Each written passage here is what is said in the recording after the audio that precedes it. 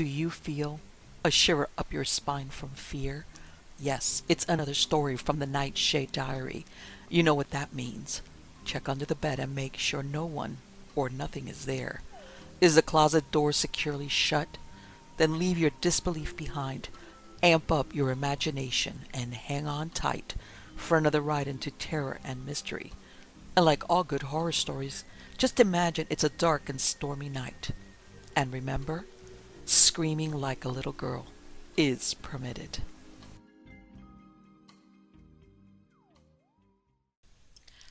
The Call of Cthulhu by H.P. Lovecraft.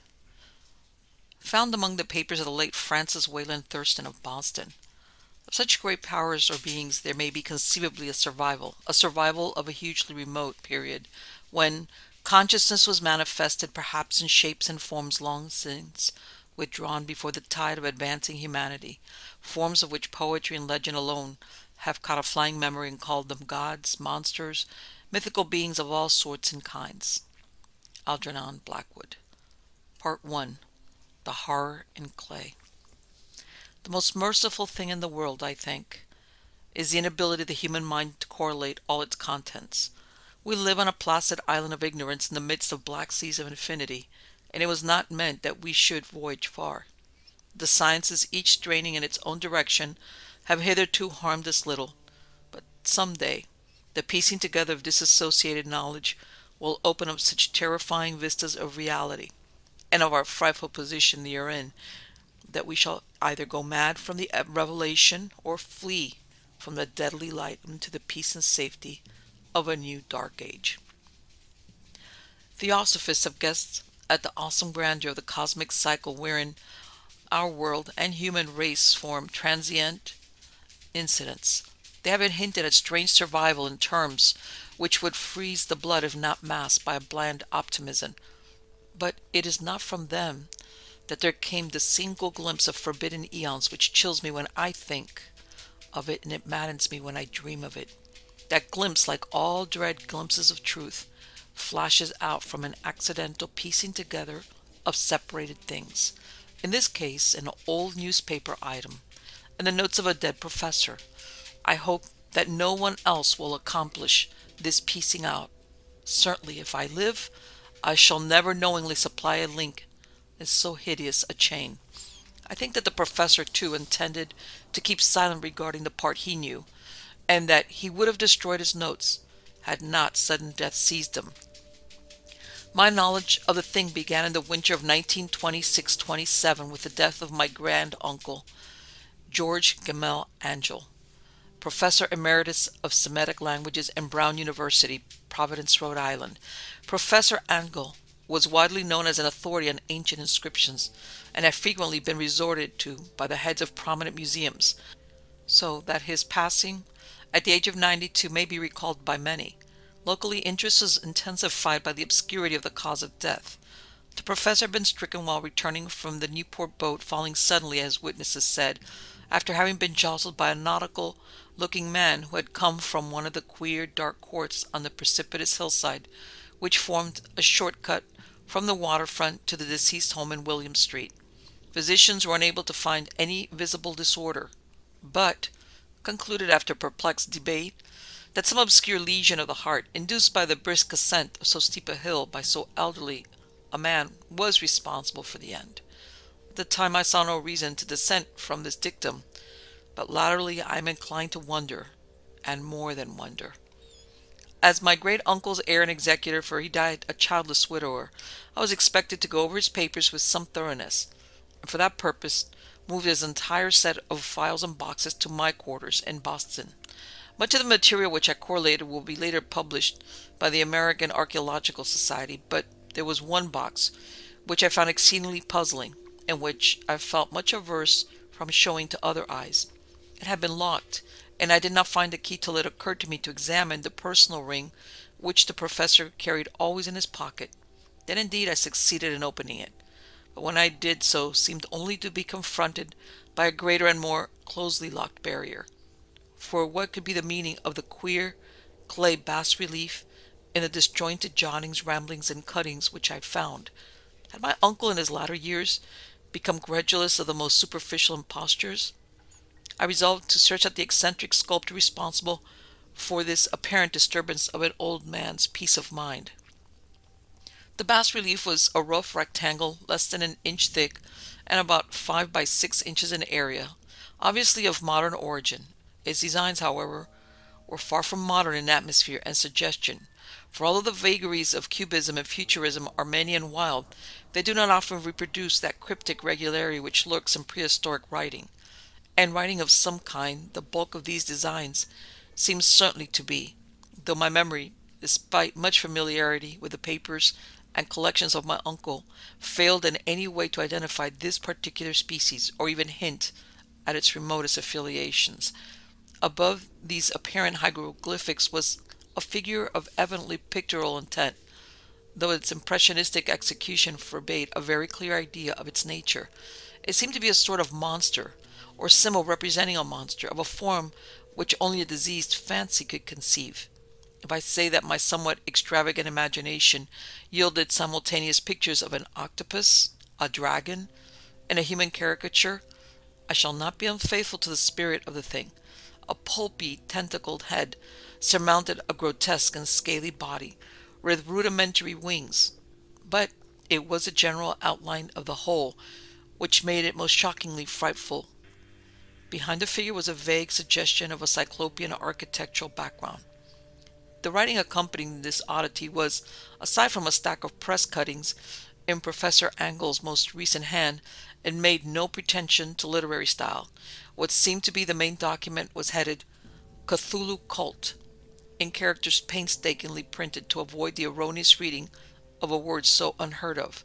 This manuscript was divided into two sections, the first of which was headed 1925, Dream and Dream Work of H. A. Wilcox, 7 Thomas Street, Providence, Rhode Island, and the second, Narrative of Inspector John R. Legrasse, 121 Bienville Street, New Orleans, Louisiana, at 1908 AAS meeting. Notes on same, and Professor Webb's account. The other manuscript papers were all brief notes, some of them accounts of the queer dreams of different persons, some of them citations from theosophical books and magazines, notably W. Scott Elliott's Atlantis and The Lost Lemuria, and the rest comments on long-surviving secret societies and hidden cults, with references to passages in such mythological and anthropological sources book as Fraser's Golden Bow and Miss Murray's Witch Cult in Western Europe. The cuttings largely alluded to outre mental illness and outbreaks of group folly or mania in the spring of 1925. The first half of the principal manuscript told a very peculiar tale. It appears that on March the 1st, 1925, a thin, dark young man of neurotic and excited aspect had called upon Professor Angle, bearing the singular class bas-relief, which was then exceedingly damp and fresh. His card bore the name of Henry Anthony Wilcox, and my uncle had recognized him as the youngest son of an excellent family, slightly known to him, who had latterly been studying sculpture at the Rhode Island School of Design, and living alone at the Fleur-de-Lis building near that institution. Wilcox was a precocious youth of known genius, but great eccentricity, and had from childhood excited attention through the strange stories and odd dreams he was in the habit of relating. He called himself psychically hypersensitive, but the staid folk of the ancient commercial city dismissed him as merely queer. Never mingling much with his kind, he had dropped gradually from social visibility and was now known only to a small group of aesthetes from other towns. Even the Providence Art Club, anxious to preserve its conservatism, had found him quite hopeless. On the occasion of the visit, ran the professor's manuscript, the sculptor abruptly asked for the benefit of his host's archaeological knowledge in identifying the hieroglyphics on the bas-relief. He spoke in a dreamy, stilted manner which suggested pose and alienated sympathy. My uncle showed some sharpness in replying, for the conspicuous freshness of the tablet implied kinship with anything but archaeology. Young Wilcox's rejoinder, which impressed my uncle enough to make him recall and record it verbatim, was of a fantastically poetic cast, which must have typified his whole conversation, and which I have since found highly characteristic of him. He said, "It is new, indeed, for I have made it last night in a dream of strange cities, and dreams are older than brooding Tyre, or the contemplative Sphinx, or garden-girdled Babylon." It was then that he began that rambling tale which suddenly played upon a sleeping memory and won the fevered interest of my uncle. There had been a slight earthquake tremor the night before, the most considerable felt in New England for some years, and Wilcox's imagination had been keenly affected. Upon retiring, he had an unprecedented dream of great cyclopean cities of Titan blocks and sky-flung monoliths, all dripping with green ooze and sinister with latent horror. Hieroglyphics had covered the walls and pillars, and from some undetermined point below had come a voice that was not a voice, a chaotic sensation which only fancy could transmute into sound, but which attempted to render by the most unpronounceable number of letters. Cthulhu Fatin. This verbal jumble was a key to the recollection which excited and disturbed Professor Angle. He questioned this sculptor with scientific minuteness, and studied with almost frantic intensity the bas-relief on which the youth had found himself working, chilled and clad only in his night-clothes, when waking had stolen bewilderingly over him. My uncle blamed his old age, Wilcox afterwards said, for his slowness in recognizing both hieroglyphics and pictorial design.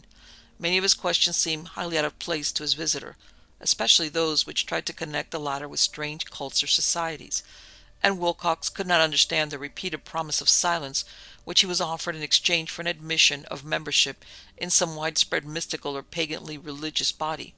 When Professor Angle became convinced that the sculptor was indeed ignorant of any cult or system of cryptic lore, he besieged his visitor with demands for future reports of dreams.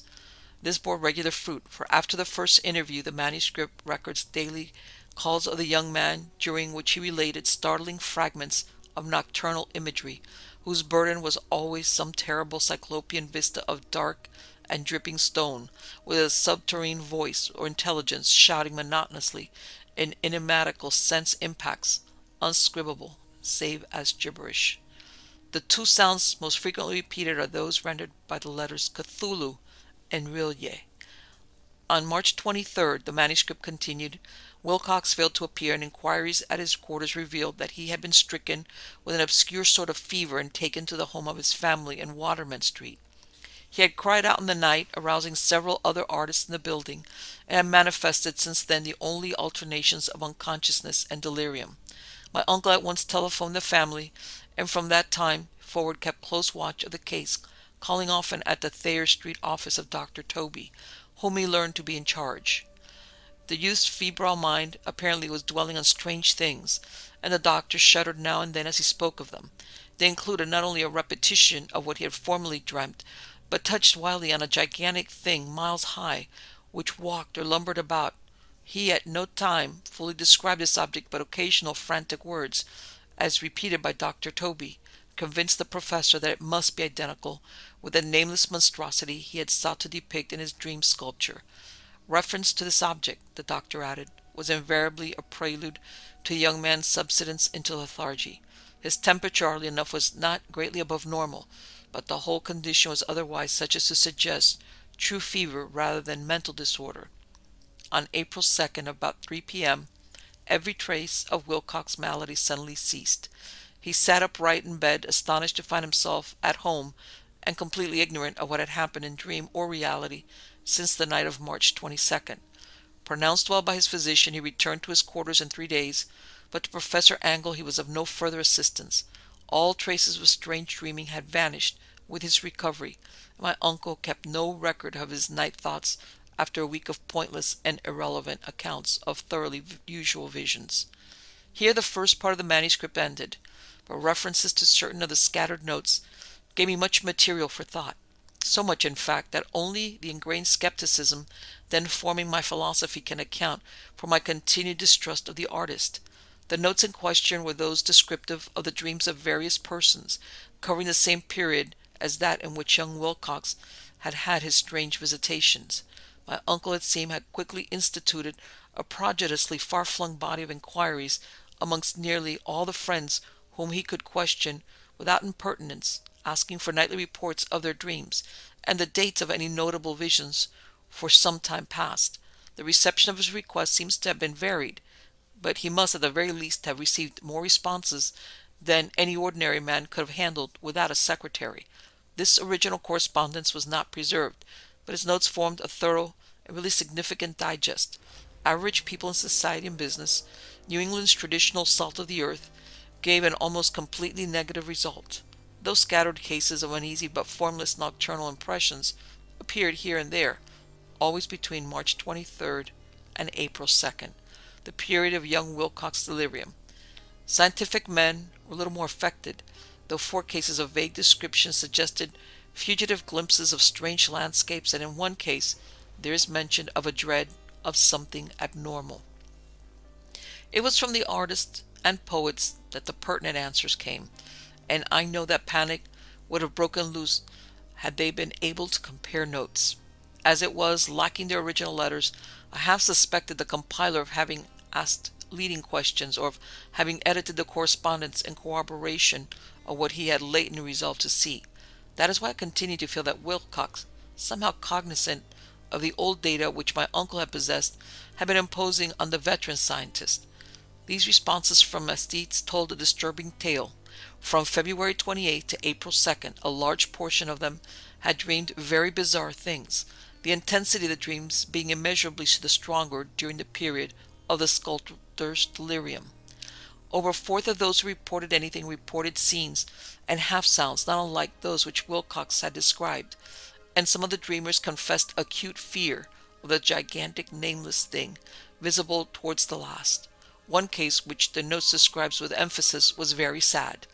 The subject, a widely known architect with leanings towards theosophy and occultism, went violently insane on the date of young Wilcox's seizure, and expired several months later after incessant screamings to be saved from some escaped denizen of hell.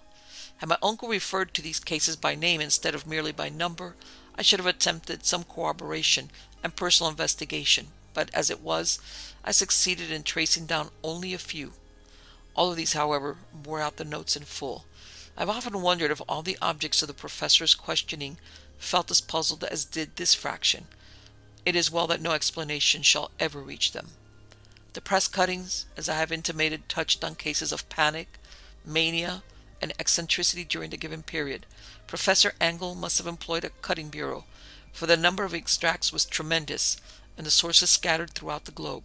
Here was a nocturnal suicide in London, where a lone sleeper had leaped from a window after a shocking cry. Here likewise a rambling letter to the editor of a paper in South America, where a fanatic deduces a dire future from visions he has seen.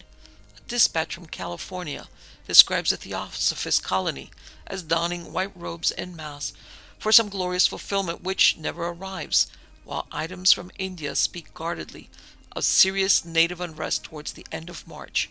Voodoo orgies multiply in Haiti, and African outposts report ominous mutterings.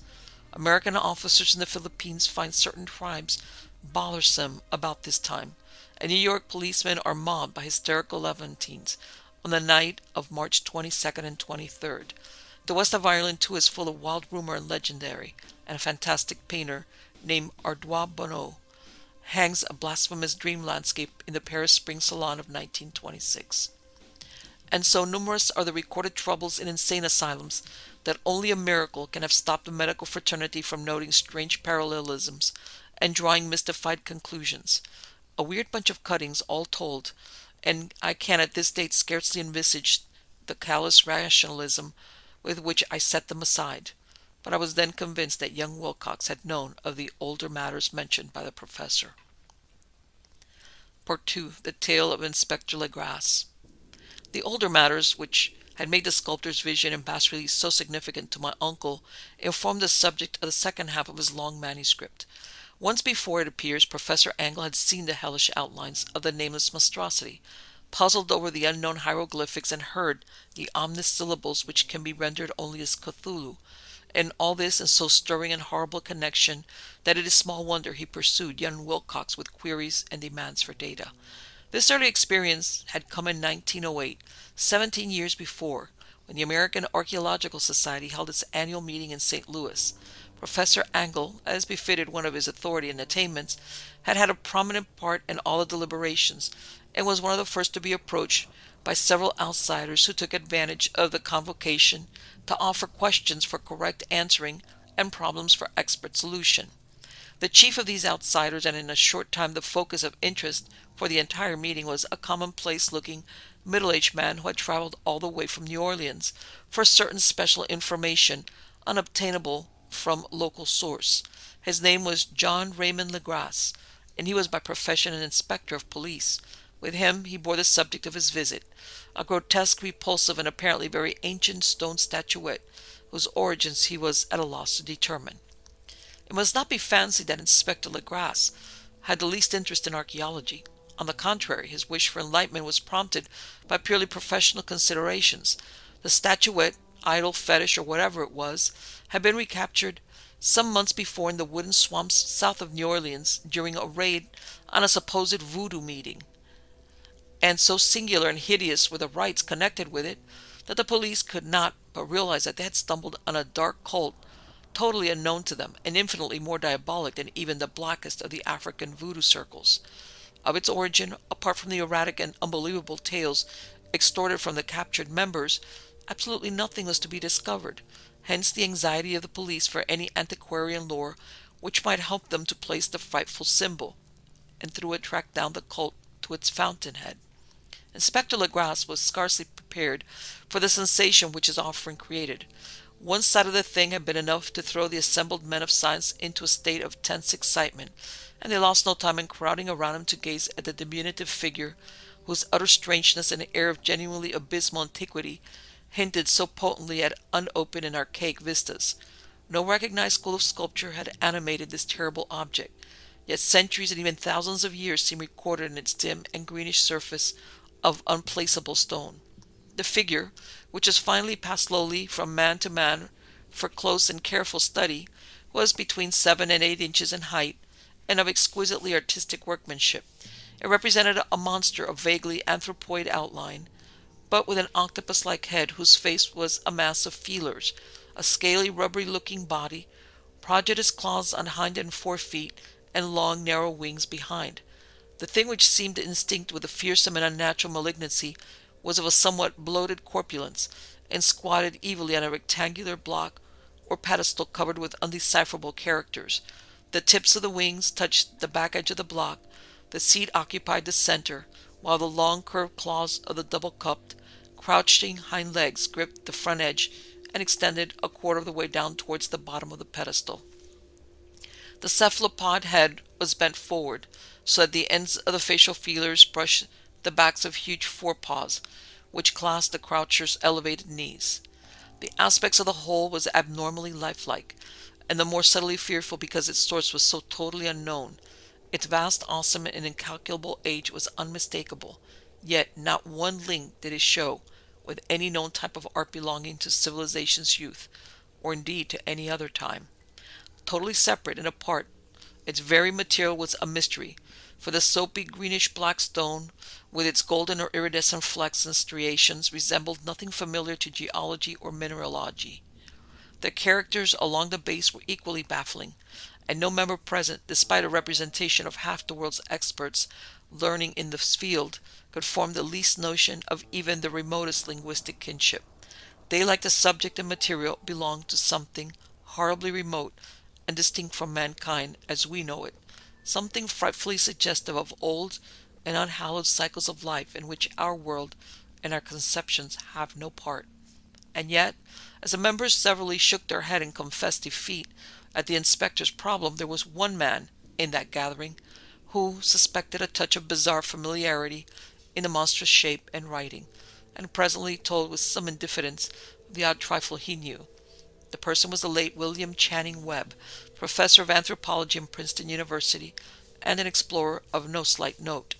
Professor Webb had been engaged 48 years before in a tour of Greenland and Iceland in search of some runic inscriptions, which he failed to unearth, and while high up on the West Greenland coast had encountered a singular tribe or cult of degenerate Eskimos whose religion, a curious form of devil worship, chilled them with its deliberate bloodthirstiness and repulsiveness. It was a faith of which other Eskimos knew little, and which they mentioned only with shudders, saying that it had come down from horribly ancient eons, before ever the world was made. Besides nameless rites and human sacrifices, there were certain queer hereditary rituals addressed to a supreme elder devil, or Tunasuk, and of this Professor Webb had taken a careful phonetic copy from an ancient Angikok, or wizard priest, expressing the sound in Roman letters as best he knew how. But just now of prime significance was the fetish which this cult had cherished, and around which they danced when the aura leaped high over the ice cliffs. It was, the professor stated, a very crude bas-relief of stone, comprising a hideous picture and some cryptic writing, and as far as he could tell it was a rough parallel and all essential features of the bestial thing now lying before the meeting. These data, received with suspense and astonishment by the assembled members, proved doubly exciting to Inspector Legras, and he began at once to ply his informant with questions.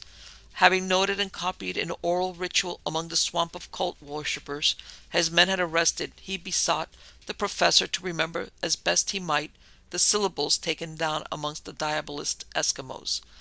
Then there followed an exhaustive comparison of details, and a moment of really awed silence when both detective and scientist agreed on the virtual identity of the phrase common to two hellish rituals so many worlds of distance apart. What in substance both the Eskimo wizards and the Louisiana swamp priests had chanted to their kindred idols was something very like this, the world divisions being guessed at from traditional breaks in the phrase as chanted aloud. Fenglui Meglui Cthulhu Wilye. Legras had at one point in advance of Professor Webb, for several among his mongrel prisoners had repeated to him what older celebrants had told them the word meant. This text as given ran something like this: in his house at Villiers dead Cthulhu waits dreaming. And now in response to a general and urgent demand, Inspector Legras related as fully as possible his experience with the swamp worshippers, telling a story to which I could see my uncle attached profound significance. It savored of the wildest dreams of myth-makers and theosophists, and disclosed an astonishing degree of cosmic imagination among such as these people that are pariahs as might be least expected to possess it. On November 1st, 1907, there had come to New Orleans police a frantic summons from the swamp and lagoon country to the south. The squatters there, mostly primitive but good-natured descendants of Lafitte's men, were in the grip of stark terror from an unknown thing which had stolen upon them in the night. It was a voodoo, apparently, but voodoo of a more terrible sort than they had ever known, and some of their women and children had disappeared since the malevolent tom-tom had begun its incessant beating, far within the black haunted woods where no dweller ventured. There were insane shouts and harrowing screams, soul-chilling chants and dancing devil flames, and the frightened messenger added the people could stand it no more. So a body of 20 police, filling 2 carriages and an automobile, had set out in the late afternoon with a shivering squatter as a guide. At the end of the passable road they alighted, and for miles splashed on in silence through the terrible cypress woods, and where day never came. Ugly roots and malignant hanging nooses of Spanish moss beset them, and now and then a pile of dank stones or fragments of a rotting wall testified by its hint of morbid habitation, a depression which every malformed tree and every fungus islet combined to create. At length the squatter settlement, a miserable huddle of huts, hove in sight, and hysterical dwellers ran out to cluster around the group of bobbing lanterns. The muffled beat of tom-toms was now faintly audible far, far ahead, and a curdling shriek came at infrequent intervals when the wind shifted. A reddish glare, too, seemed to filter through the pale undergrowth beyond endless avenues of forest night. Reluctant even to be left alone again, each one of the cowed squatters refused point-blank to advance another inch towards the scene of unholy worship. So Inspector Legras and his 19 colleagues plunged on, unguided, into black arcades of horror that none of them had ever trod before. The region now injured by the police was one of traditionally evil repute, substantially unknown and untraversed by other men. There were legends of a hidden lake unglimpsed by mortal sight, in which dwelt a huge formless white polypus thing with luminous eyes, and squatters whispered that bat-winged devils flew up out of caverns in inner earth to worship it at midnight. They said it had been there before d'Iberville, before La Salle, before the Indians, and before even the wholesome beasts and birds of the woods. It was nightmare itself, and to see it was to die. But it made men dream, and so they knew enough to keep away. The present voodoo orgy was indeed on the merest fringe of this abhorred area, but that location was bad enough. Hence perhaps the very place of the worship had terrified the squatters more than the shocking sounds and incidents. Only poetry or madness could do justice to the noises heard by Legras's men as they plowed on through the black morass towards the red glare and the muffled tom-toms. There are vocal qualities peculiar to men, and vocal qualities peculiar to beasts. It is terrible to hear the one when the source should yield the other. Animal fury and orgiastic license here whipped themselves to demonic heights, by howls and squawking ecstasies that tore and reverberated through those nighted woods, like pestilential tempests from the gulfs of hell. Now and then the less organized undulations would cease, and from what seemed a well-drilled chorus of hoarse voices would rise and sing-song chant that hideous phrase or ritual. Cthulhu Rilye. Then the men, having reached the spot where the trees were thinner, came suddenly in sight of the spectacle itself.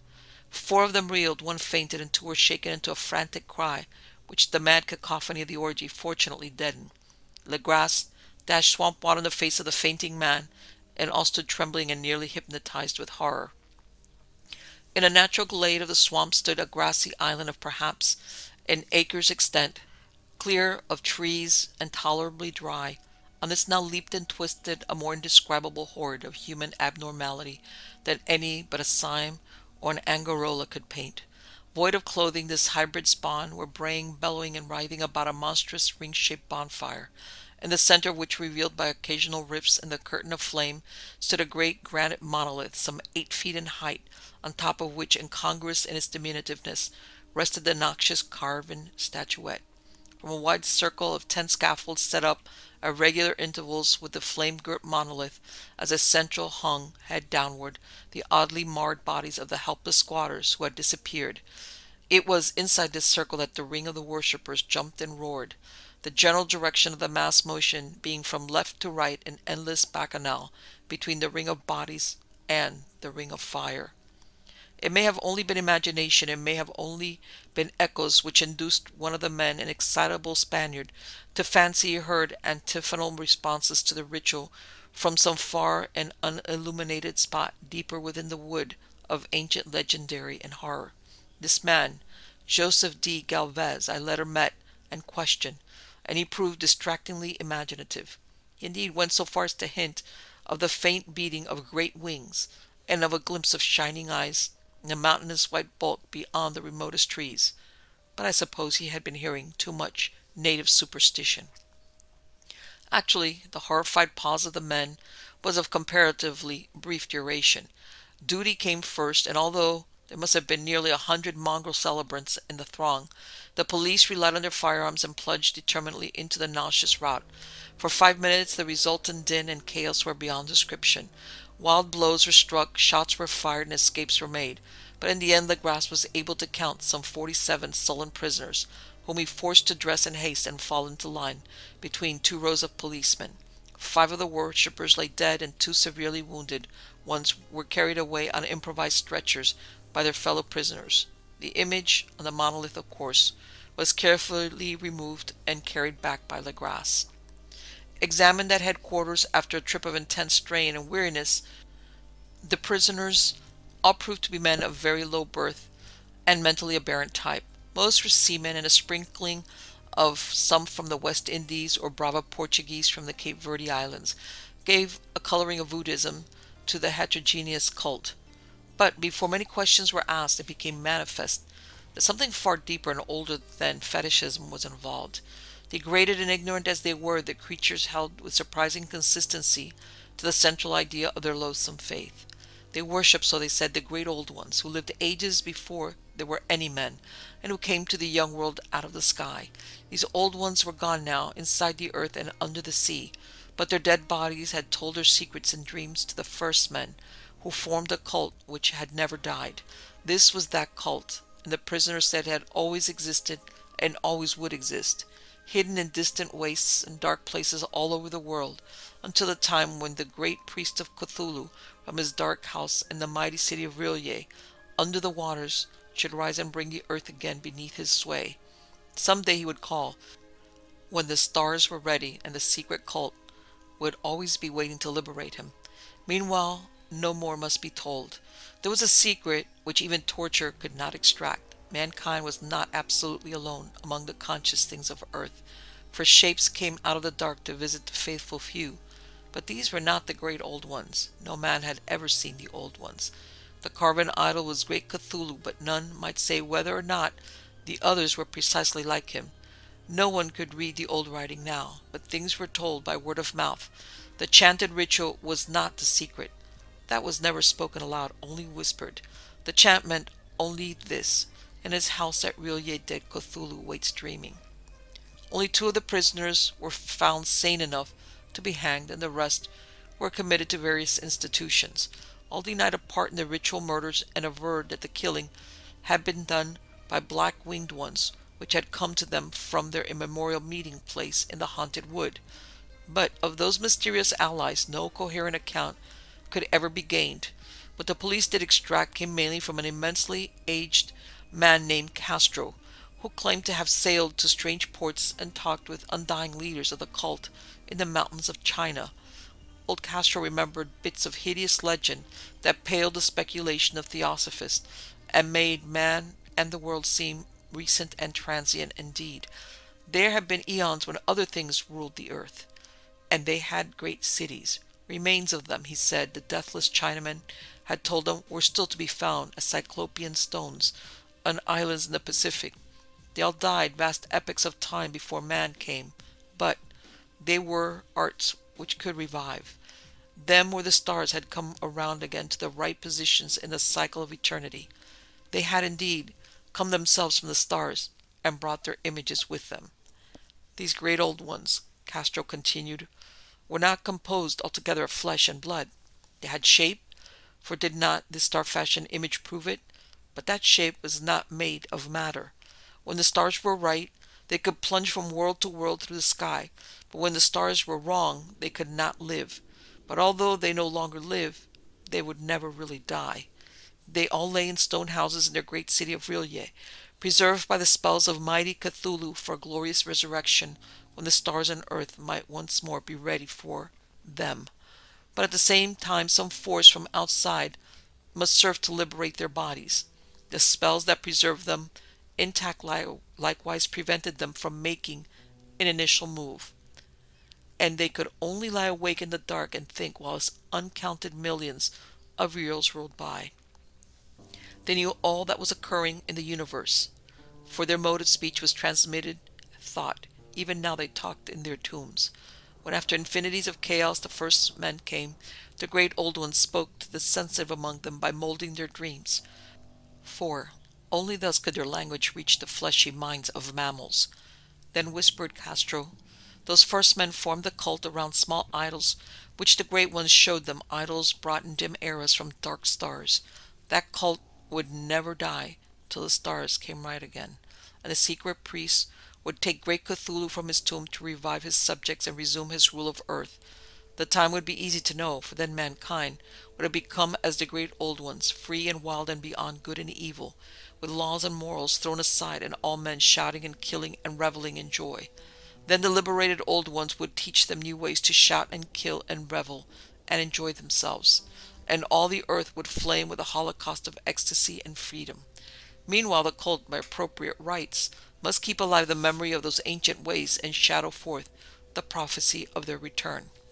In the elder time chosen men had talked with the entombed old ones in dreams, but then something had happened. The great stone city Rilye, with its monoliths and sepulchres, had sunken beneath the waves, and the deep waters, full of the one primal mystery through which not even thought can pass, had cut off the spectral intercourse. But memory never died, and the high priest said that the city would rise again when the stars were right. Then came out of the earth the black spirits of earth, moldy and shadowy and full of dim rumors, picked up in caverns beneath forgotten sea bottoms. But of them old Castro dared not speak much.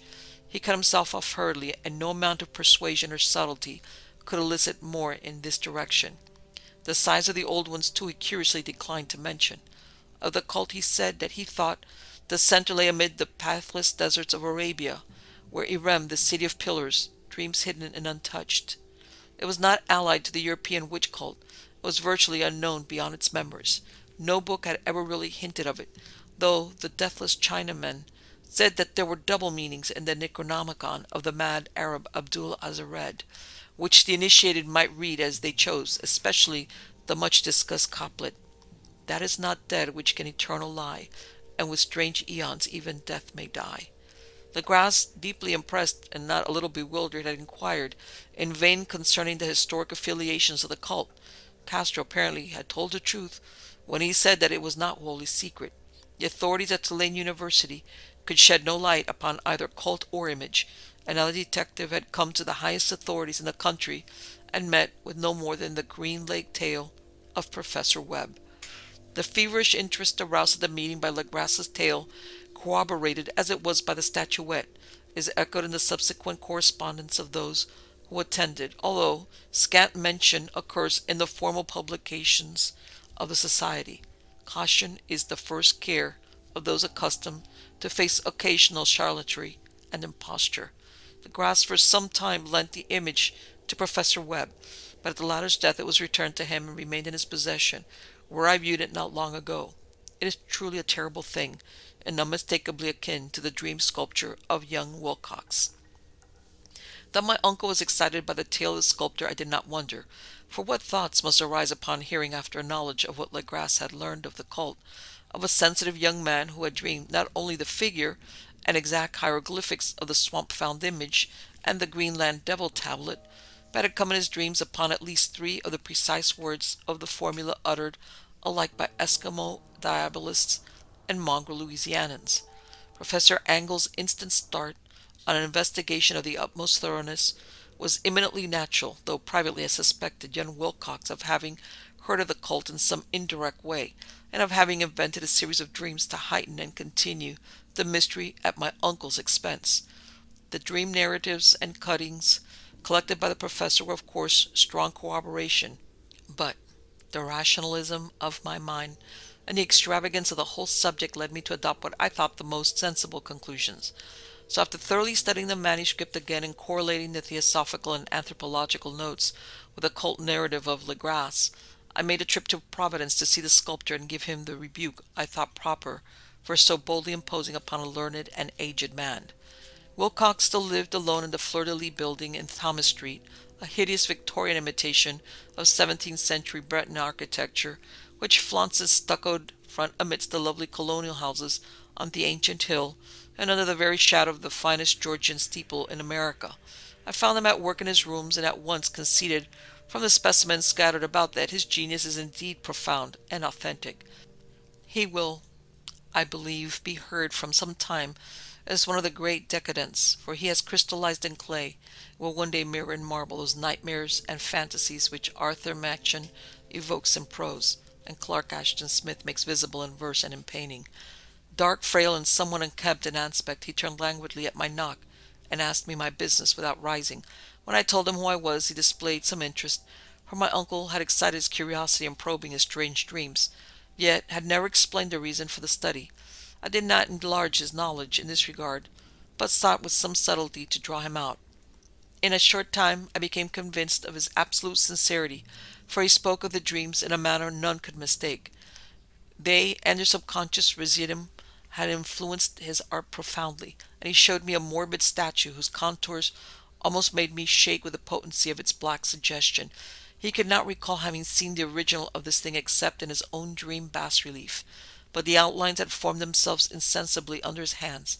It was no doubt the giant shape he had raved of in delirium.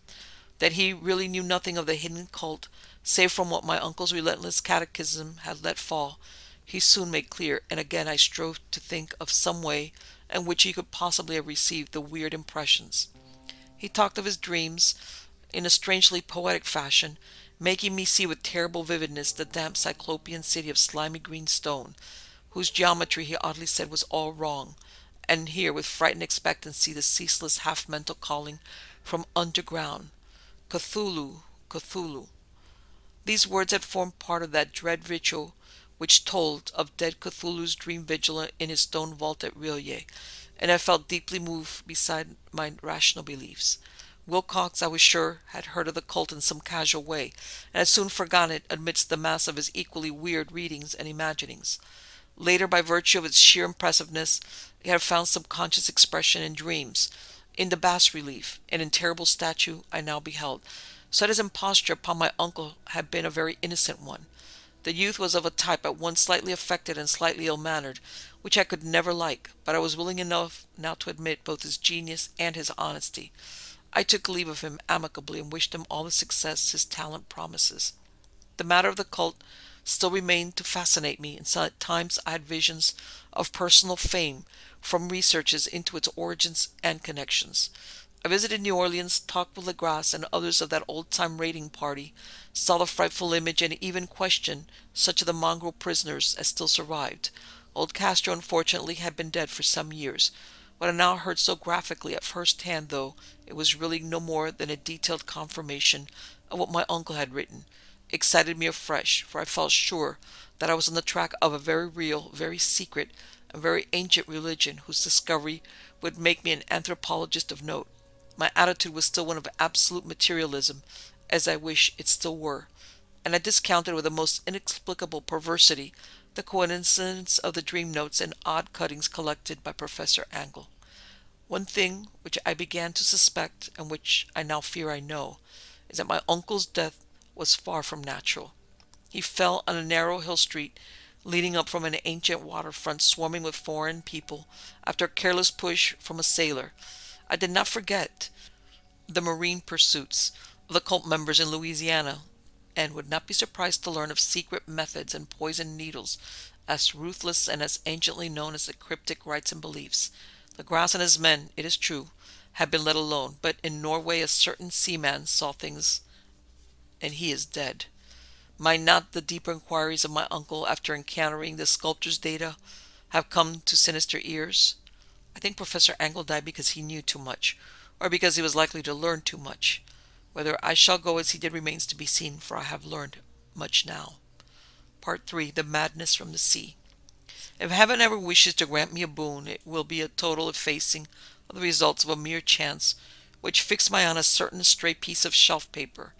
It was nothing on which I would naturally have stumbled in the course of my daily round, for it was an old number of an Australian journal, the Sydney Bulletin for April 18, 1925, had escaped even the cutting bureau, which had, at the time of issuance, been avidly collecting material for my uncle's research.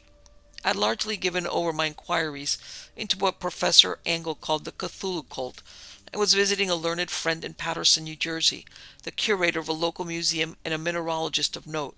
Examining one day the reserved specimens roughly set on the storage shelves in a rear room of the museum, my eye was caught by an odd picture in one of the old papers spread beneath the stones.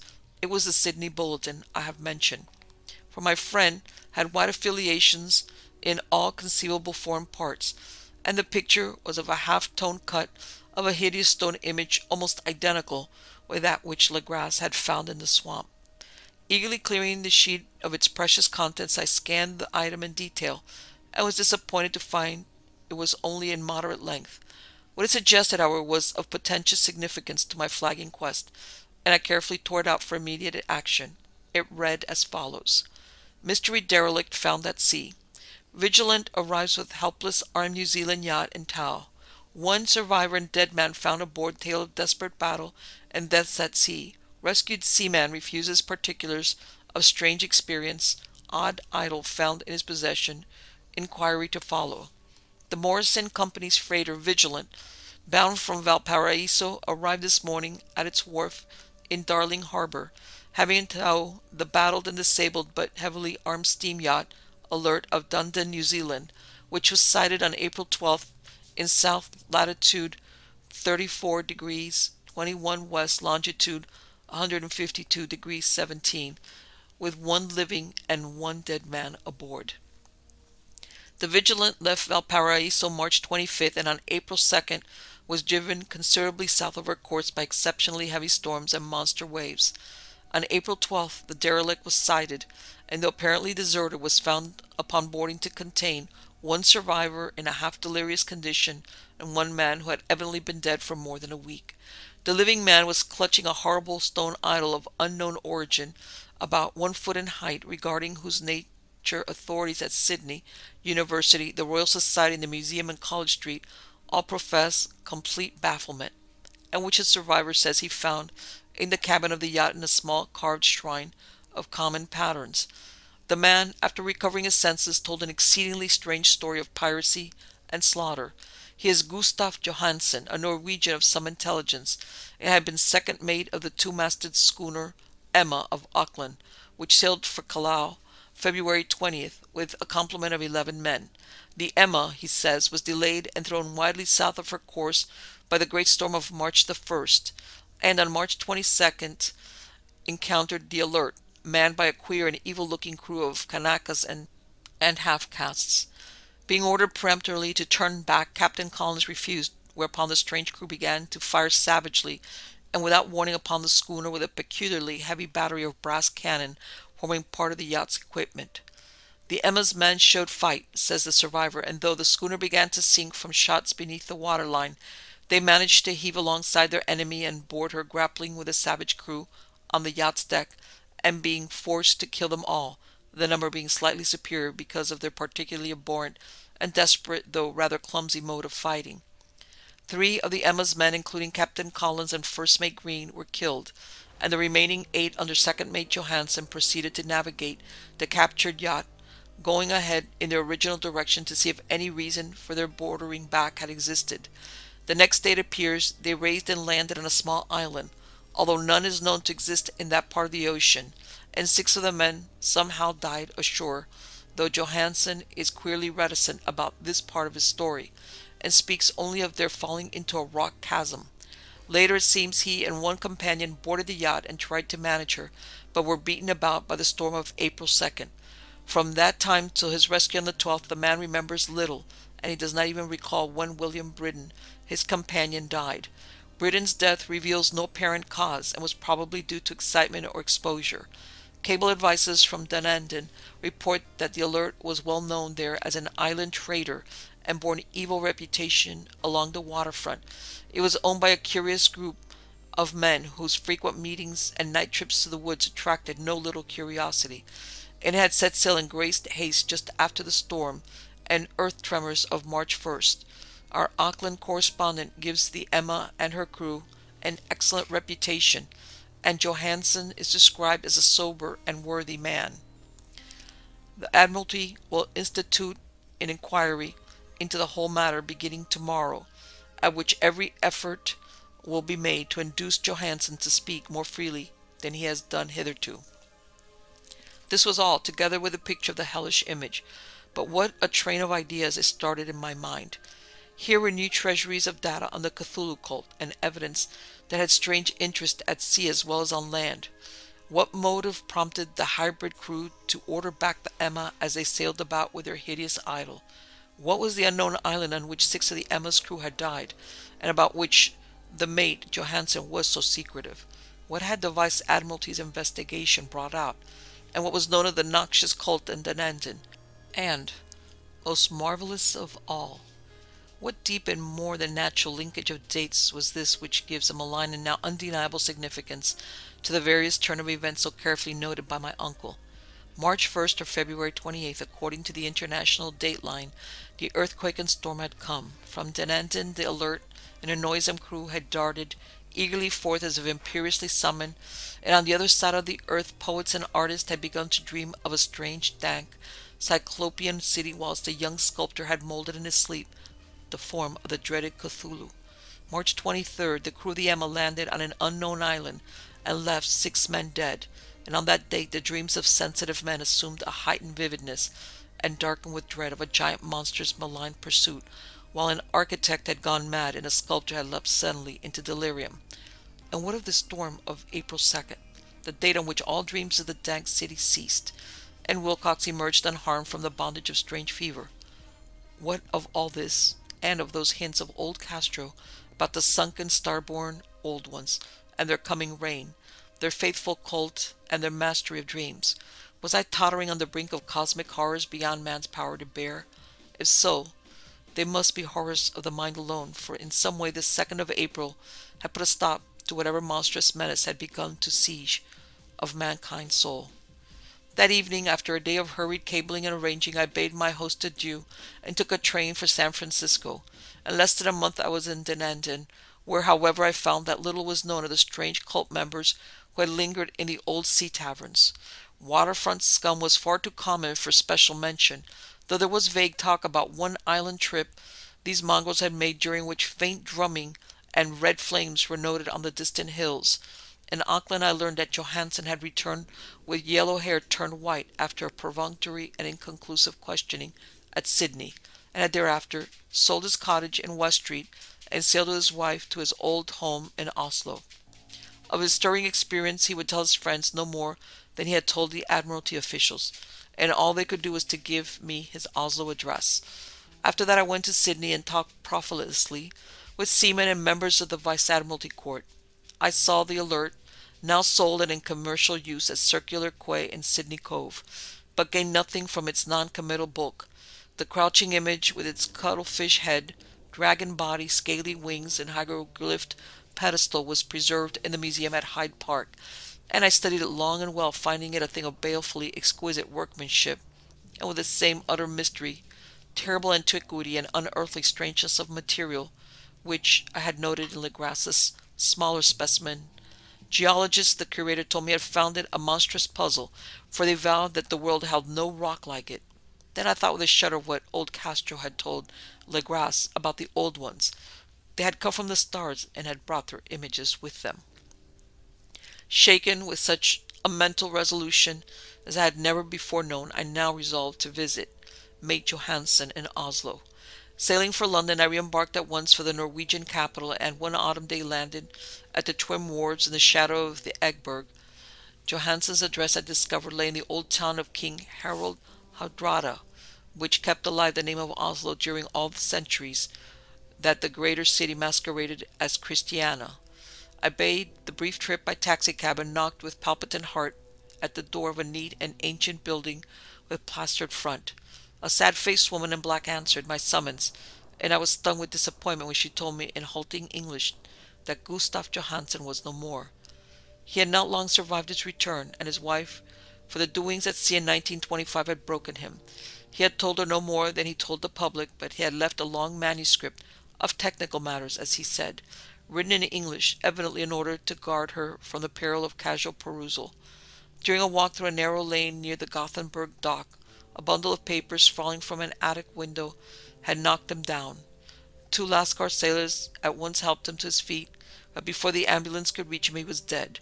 Physicians found no adequate cause the end, and laid it to heart trouble and a weakened constitution. I now felt gnawing at my vitals that dark terror which will never leave me till I too am at rest, accidentally or otherwise. Persuading the widow that my connection with her husband's technical matters was sufficient to entitle me to his manuscript, I bore the document away and began to read it on the London boat. It was a simple rambling thing, a naive sailor's effort at a post facto diary, and strove to recall day by day the last awful voyage. I cannot attempt to transcribe it verbatim in all its cloudiness and redundance, but I will tell its gist enough to show why the sound of the water against the vessel's side became so unendurable to me, and I stopped my ears with cotton. Johansen, thank God, did not know quite all, even though he saw the city and the thing, but I shall never sleep calmly again when I think of the horrors that lurk ceaselessly behind life in time and in space, and of those unhallowed blasphemies from elder stars which dream beneath the sea, known and favored by a nightmare cult, ready and eager to lose them upon the world, whenever another earthquake shall have their monstrous stone city again to the sun and air. Johansen's voyage had begun just as he told it to the Vice Admiralty. The Emma in ballast had cleared Auckland on February 20th, and had felt the full force of that earthquake-born tempest which must have heaped up from the sea bottom the horrors that filled men's dreams. Once more under control, the ship was making good progress when held up by the Alert on March 22nd, and I could feel the mate's regret as he wrote of her bombardment and sinking. Of the swarthy cult fiends on the Alert he speaks with significant horror. There was some peculiarly abominable quality about them which made their destruction seem almost a duty, and Johansen showed ingenious wonder at the charge of ruthlessness brought against his party during the proceedings of the Court of Inquiry. Then, driven ahead by curiosity and their captured yacht under Johansen's command, the men sight a great stone pillar sticking out of the sea, and coming upon a coastline of mingled mud, ooze, and weedy cyclopean masonry, which can be nothing less than the tangible substance of Earth's supreme terror, the nightmare corpse city of Rilye, that was built in measureless eons beyond the history by the vast, loathsome shapes that seeped down from the dark stars. There lay great Cthulhu and its hordes, hidden in green slimy vaults and sending out at last, their cycles incalculable, the thoughts that spread fear to the dreams of the sensitive, and called imperiously to the faithful to come on a pilgrimage of liberation and restoration. All this Johansen did not suspect, but God knows he soon saw enough. I suppose that only a single mountain top, the hideous monolith-crowned citadel of whereupon great Cthulhu was buried, actually emerged from the waters. When I think of the extent of all that may be brooding down there, I almost wish to kill myself forthwith. Johansen and his men were awed by the cosmic majesty of this dripping Babylon of elder demons, and must have guessed without guidance that it was nothing of this or of any sane planet. Awe at the unbelievable size of the greenish stone blocks, at the dizzying heights of the great carven monolith, and at the stupefying identity of the colossal statues and bas-reliefs with the queer image found in the shrine on the alert, is poignantly visible in every line of the mate's frightened description. Without knowing what futurism is like, Johansen achieved something very close to it when he spoke of the city, for instead of describing any definite structure or building, he dwells only on broad impressions of vast angles and stone surfaces, surfaces too great to belong to anything right or proper for this earth, and impious with horrible images and hieroglyphs. I mention his talk without angles because it suggests something Wilcox had told me of his awful dreams. He said that the geometry of the dream place he saw was abnormal, non-Euclidean, and he loathsomely redolent of spheres and dimensions apart from ours, now as an unlettered seaman felt the same thing while gazing at the terrible reality. Johansen and his men landed at a sloping mud bank on this monstrous acropolis, and clambered slipperily up over its tightened oozy blocks, which could have been no mortal staircase. The very sun of heaven seemed distorted when viewed through the polarizing miasma welling out from this sea-soaked perversion, and twisted menace and suspense lurked leeringly in those crazily elusive angles of carven rock, where second glance showed concavity after the first showed convexity. Something very like fright had come over all the explorers before anything more definite than rock and ooze and weed was seen. Each would have fled had he not feared the scorn of the others, and it was only half-heartedly that they researched, vainly as it proved, for some portable souvenir to bear away. It was Rodriguez, the Portuguese, who climbed up the foot of the monolith and shouted of what he had found. The rest followed him and looked curiously at the immense carved doors with the now familiar squid dragon bas-relief. It was, Johansen said, like a great barn door, and they all felt that it was a door because of the ornate lintel, threshold, and jambs around it, though they could not decide whether it lay flat like a trapdoor or slantwise like an outside cellar door. As Wilcox would have said, the geometry of the place was all wrong. One could not be sure that the sea and the ground were horizontal, hence the relative position of everything else seemed phantasmally variable. Britton pushed at the stone in several places without result. Then Donovan felt over delicately around the edge, pressing each point separately as he went. He climbed indeterminately along the grotesque stone molding.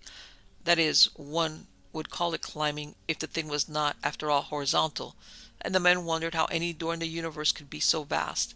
Then very softly and slowly the acre great lintel began to give inward at the top, and they saw that it was balanced.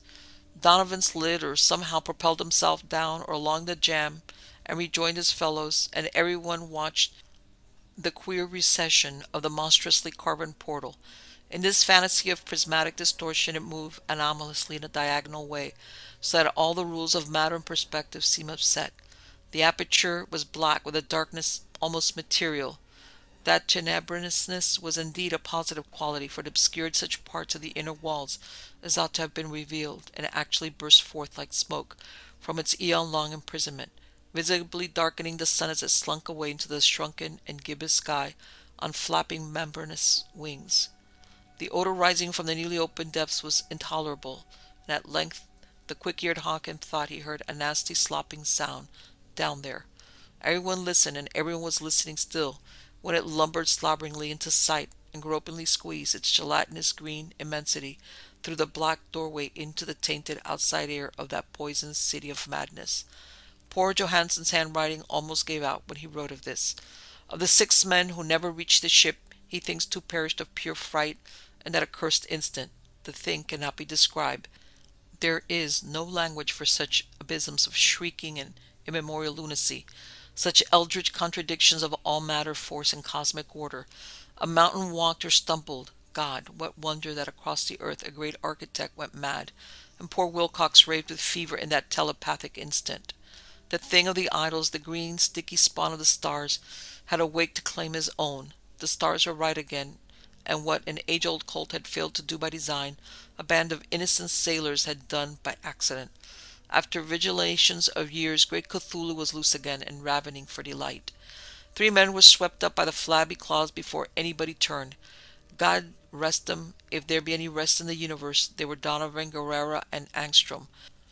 Parker slipped as the other 3 were plunging frenziedly over endless vistas of green-crusted rock to the boat, and Johansen swears he was swallowed by an angle of masonry which shouldn't have been there, an angle which was acute but behaved as if it were obtuse. So only Britton and Johansen reached the boat and pulled desperately for the Alert as the mountainous monstrosity flopped down the slimy stones and hesitated, floundering at the edge of the water.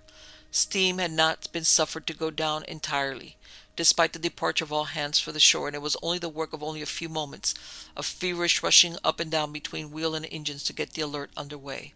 Slowly, amidst the distorted horrors of that indescribable scene, she began to churn the lethal waters, whilst on the masonry of that charnel shore that was not of earth, the titan thing from the stars slavered and gibbered, like Polypheme cursing the fleeing ship of Odysseus.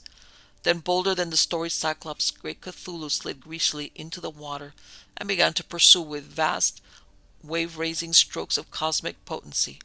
Britton looked back and went mad, laughing shrilly as he kept on laughing at intervals till death found him one night in the cabin while Johansen was wandering deliriously. But Johansen had not given out yet. Knowing that the thing could surely overtake the Alert until steam was fully up, he resolved on a desperate chance, and setting the engine for full speed, ran lightning-like on deck and reversed her wheel.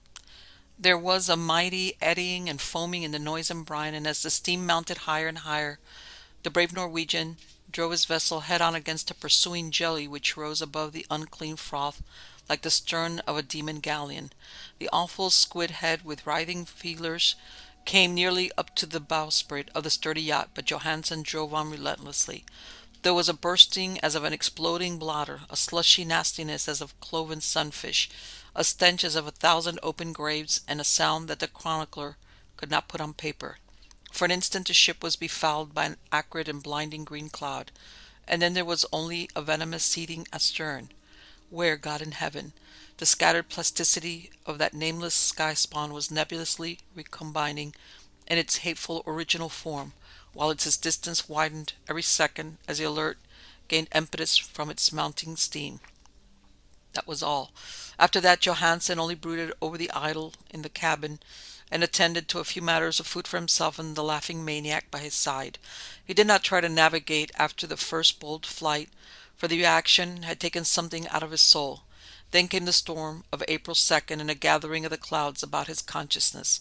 There's a sense of spectral whirling through liquid gulfs of infinity, of dizzying rides through reeling universes on a comet's tail, and of hysterical plunges from the pit to the moon and from the moon back again to the pit, all livened by a cachinnating chorus of the distorted, hilarious elder gods and the green, bat-wing mocking imps of Tartarus.